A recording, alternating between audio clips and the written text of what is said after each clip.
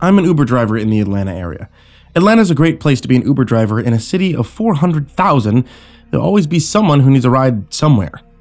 I spent 6 hours a day in college courses, another 8 sleeping, and most of the time in between shuttling people to and from around the Atlanta area. I've been doing this for about 3 years now, and in that time, I've seen it all. I've had drunken frat boys that threatened to kick my ass when I wouldn't give them a ride. I've had annoying, nagging passengers whose constant wants make you want to pull your hair out, the occasional cheating spouse who's hoping not to get caught, and local celebrities on their way to an event, to name a few. I've had my share of funny moments, a lady whose husband and her potential lover met her in the motel sidewalk and yelled at her, and some scarier times too. The lady with the neck wound who tipped me even though I had to call her an ambulance. But this story definitely falls under the weird category. I guess we could upgrade it to the scary category, all told. Any night where I almost lose my life can definitely be called scary. My girlfriend and I live in a duplex near campus. I've lived there for the past 4 years, and she's lived with me for the past 6 months. And the area is a hotbed for Uber drivers. People always need a ride, people always coming back home, people needing to get to class. I'm not the only Uber driver in my area. Well, this happened in October, about a week before Halloween. And my girlfriend and I were taking a semester off since none of the classes we needed were available this fall. On the night in question, I was hurrying to get ready so I could drop my girlfriend off at the airport before I started work. She was going on a weekend trip to see her parents in Virginia, and I'd have the house to myself all weekend. I was a little skeptical about her destination, but I decided to let her dig her own grave if my suspicions were right. And maybe it was all the extra time I was spending at home, but I'd started to notice that something was a little off about her lately. She'd been fired from her job recently, and though she kept saying she was going to get another one, I didn't see her making any efforts to do so. All she seemed to do was talk about people on Discord. I didn't think much of it, and I wouldn't. Till later. We chatted on the way to the airport, talking about what she'd do when she got there and how much she'd miss me, and when we arrived, she kissed me goodbye, and off she went to the busy terminal. I pulled over into the temporary parking area and signed into my Uber app. The airport was usually a good place to find fares, and sure enough, there was someone trying to get a lift. He wanted to go to a hotel nearby, and after agreeing to the ride, I moved back into the concourse to pick him up. He was a big dude, about 6 feet, and muscular through the chest. He had a bag, which he put in my trunk, and a smaller bag that he kept in his lap. I asked him where he was going. He verified the address, so we went off. He was pretty quiet the whole way there. He looked cramped in the back seat, like a sardine in a can, but he took it well. Mostly he just played on his phone, typing away to someone as we rode in silence. This wasn't uncommon, and honestly, I preferred clients who weren't chatterboxes.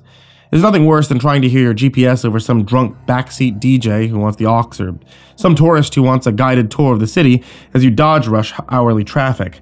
We drove about 20 minutes before pulling up outside this motel in a seedier part of town. Told the guy we'd arrived, he quickly slipped the phone into his carry-on and offered to tip me for arriving so quickly. I said it wasn't necessary, that sort of thing is usually handled through the app, but when he slipped me a 20 up next to my head, I took it with thanks. Rules or not, money is money. He asked if I'd pop the trunk when we had a suitcase, and he thanked me and walked through the front door. I was getting ready to check the app for fares in my area when I heard a noise from the back seat. It was this high-pitched ding noise that so many people use for their notifications. And when I looked at the back seat, I realized the guy had forgotten his carry-on. It had slipped into the floorboards, and I could see the backlight of his cell phone shining through the mesh. I picked up the phone, and I started to reach for the door when my eyes registered what the message on the lock screen had said. It was a picture of a pretty blonde girl. It was next to the message, and it was asking if he'd gotten to the hotel yet. Another popped up to say that she was running a little late, but she'd be there in 5. She couldn't wait to meet everyone, and she was so glad that she had finally done this. It's about time they all got together, and it was my girlfriend. I just stared at the phone for a few minutes before someone honked at me and I drove into the parking lot. A cab had just pulled up behind me, and as I parked, I couldn't help but notice who stepped out and walked towards the hotel. She still had her suitcase in hand, her furry boots, her parka, her leggings that she'd left the house in. She clearly hadn't seen me, and that was good because at that point, I had about 1,000 questions. See, she was supposed to be on a flight to Virginia, but instead, it looked like she was talking with some random guy on Discord. Was she cheating? Cheating seemed to be the most obvious answer, but why? We'd never had any problems. Our relationships had been smooth since the beginning, so why now was she cheating? Another message popped up, but this one was from a different guy. How many arrived? He asked. My girlfriend responded with 5, Master. Damien seems to have lost his phone, but he's here too. I meant to check for fares in the area, but instead I found myself moving even farther from the front of the hotel and watching the phone. I was in full information gathering mode, and now anything I could come back with would help me in the long run. If this was a misunderstanding or something, I wanted to know before I melt down on my girlfriend, but as it stood, it was beginning to look very sketchy. So I couldn't open the phone, of course. It was one of those fingerprint locks that wouldn't open without a password or a fingerprint. Since I know neither, all I could do was watch the dialogue boxes come up and gather the information that way. The boxes only stayed until another box came up, and often the messages were too long for the boxes to contain the whole message, so I was forced to read a little at a time. What I read made me think my initial ideas, well, they might have been a little bit off. At first, it looked like she was messaging with people at a hotel for an unspecified event. As I waited, I saw other people approach the office and move further into the hotel. I'm pretty sure that these people were the ones that she was talking with, because their arrival at the desk was followed a few minutes later by confirming that someone else had arrived. After 8 or 9 of them had arrived, they began talking to this mysterious master. The more they talked, the more I started to realize that this wasn't a weird sex thing. The group started asking him about the Ascension, the altar site, to which he responded that they would learn more tonight. He asked my girlfriend if the sacrifice was ready, and she informed him that it would be when the time came. He went on to quote some verse to them, something that sounded pseudo-biblical, and referred to them as the Coven several times. The more I read, the more I began to believe that she might be part of a cult instead. It was getting dark when he told them that the preparations were taking longer than expected, and that they should meet him at the altar site. He sent directions, which I got about a half of, and told them to be there before dark. Like a flock of birds, they all suddenly came from the hotel and moved towards cars parked in the lot. I ducked down, not wanting her to see me, and as I watched, she got into a late-model black sedan and drove away in a convoy of other vehicles. Since I didn't have all the directions, I cranked my car, and I followed them as they moved out of town and onto the highway. The sun was starting to sink, and I didn't want to lose them, wherever they were going. It turned out where they were going was Pelton State Park. The park was closed by the time I got there, but they all turned down a dirt side road and disappeared into the woods. The park is beautiful during the day, but in the late afternoon shadows, it had a spooky look to it that only a wooded area in fall can pull off. And I was suddenly having Blair Witch flashbacks as I parked beside the road. I let them get down the outlet road a pretty good stretch before I followed, not wanting to attract attention since I hadn't technically been invited. My girlfriend was definitely into some weird stuff here. Weirder than even my imagination could have conjured up. And I knew that I needed to get her out of here before things got bad. As I drove down the bumpy outlet road, the sun started to set for real, and trees started leaning in on me like hands in a funhouse. The road was narrow, only a car at a time, and if someone decided to leave, I'd be in for some trouble. The darkness had swallowed my car before I reached the end, and all at once my headlights created beacons of light in the encroaching darkness. When I reached the end of the outlet, I found a dark parking lot with several cars in it. It must have been parking for a campground once upon a time.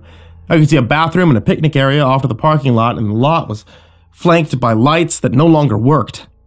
I turned off my lights and I got out of the car, but when no one immediately came out to get me, I figured they must have moved on. I snuck around the building, and sure enough, one was a woman's bathroom and a shower facility, and the other was for men. Someone had set a couple of tents in the shadowy place between the buildings and the forest, but so far I had seen no one. As I took steps towards the tents, however, a bright light sprang up to my left, and I saw a large bonfire crackling in the woods. It's off to the side of the campground, and for a moment, the sudden flash leaves me glare blind. when hands catch me under the arms and drag me forward. I'm momentarily unable to fight back. By the time my eyes adjusted to the sudden flare of light, I was already close enough to feel the heat of the bonfire and hear the chanting of those around it. It had been low at first, but now it had reached a fever pitch as they drew me closer to the fire.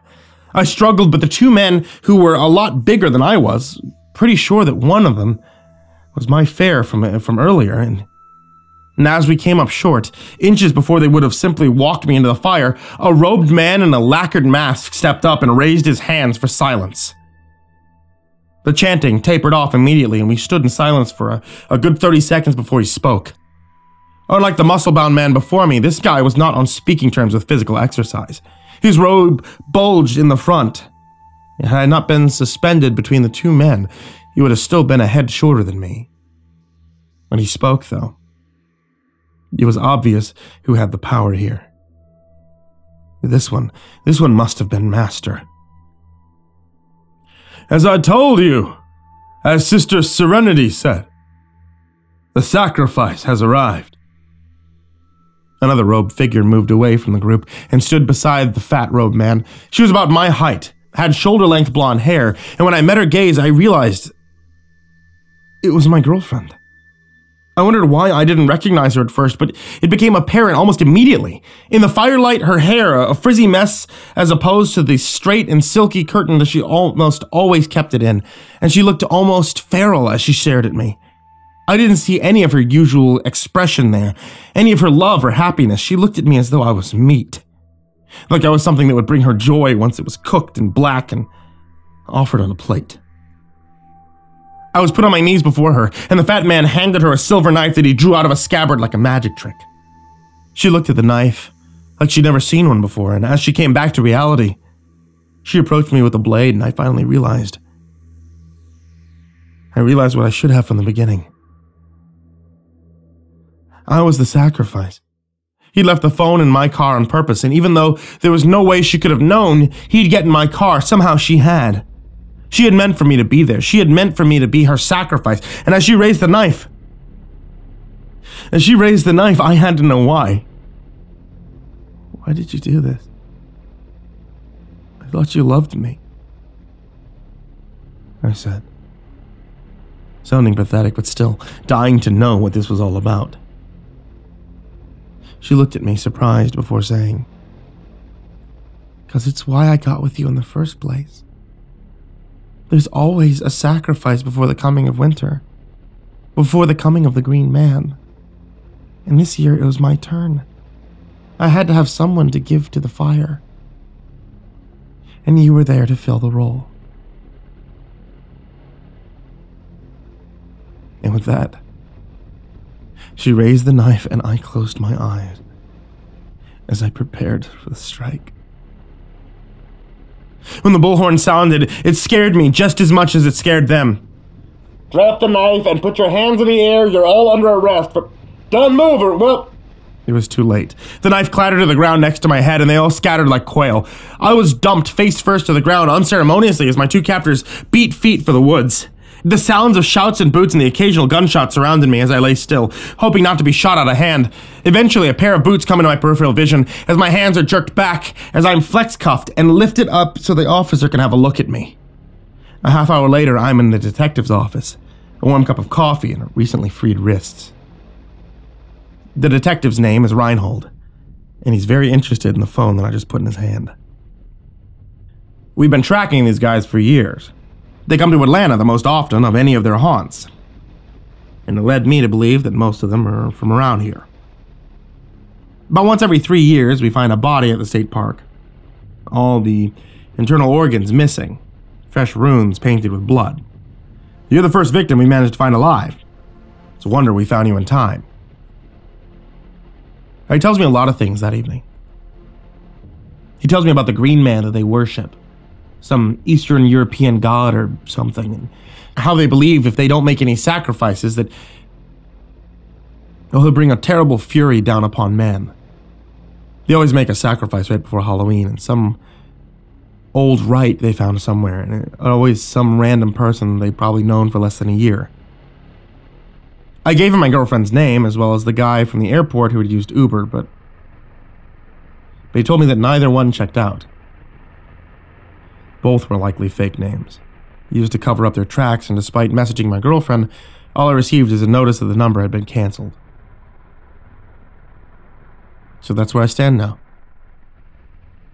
I'm afraid to go home because, well, she has a house key.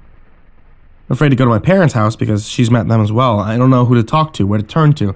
How many of our friends are involved in this little cult? The detective told me to be very careful, after all, because while they didn't catch my girlfriend, they did catch someone. He took me into a little room with a one-way mirror, had me identify a pudgy man with a robe who was talking to another detective in a very animated way. He asked if this was the one my girlfriend had been talking to, her so-called master, and as I nodded, he suddenly leaned forward and yelled at the detective, who sat back quickly despite the man's hands being chained to the table. Spit flew out of his mouth as he yelled, and even through the glass I could hear what he was screaming. "You just don't get it! We aren't worshipping the Green Man. We're here to protect you all from him. If his false sacrifice is not received, then he'll come and he'll kill you. And you have to release me. The sacrifice has to be completed."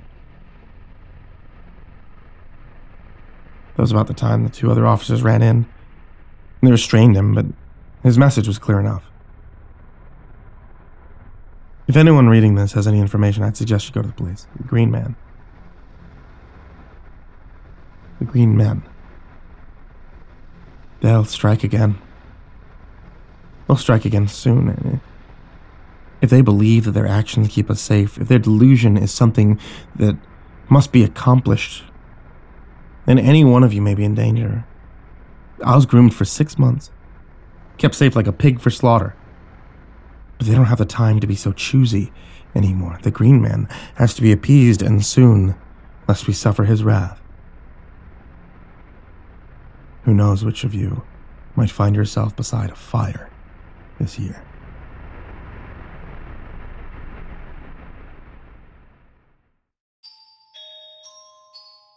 Hey there kids, it's me, Mr. Creepypasta, and we are back after Halloween. So, I want to give a big thank you to my Patreons. Those specifically are the ones that are in the description, and Joey Gilbert, Daniel Poulsen, Trace Miles, Jordan Alexander Sanchez, Wayne Milstead, Chumpinski, Ken Lando Higuchi, Brianna Tine-Janzen, Buddy Burroughs, Stephen VanHuss, Tristain Pelton, G Weevil 3, Asia, the Red Oak Shield Virus, Sandy Barney, Nico Kaeo, Caleb Dougal, Dante Rao, Last Blade Song, The Ginger Bros, Don Mewmeister, Eliminator 86, Nebsky, Alex, Steampunk Sinner, The Rafael Rodriguez, Optimistic Avocado, and Dr. Strawberry. If you guys would like to join them, you can always head over to patreon.com/MrCreepyPasta. Even helping with $1 actually helps keep me alive. So, a big thank you to all of you who are there from $1 all the way up to however much that you guys give. Thank you. I appreciate you guys subscribing and checking back with the channel every single day because, dear Lord help me, we are on daily uploads, meaning new horror stories from me here at Mr. Creepypasta on YouTube or Mr. Creepypasta on Spotify. Sweet dreams, kids.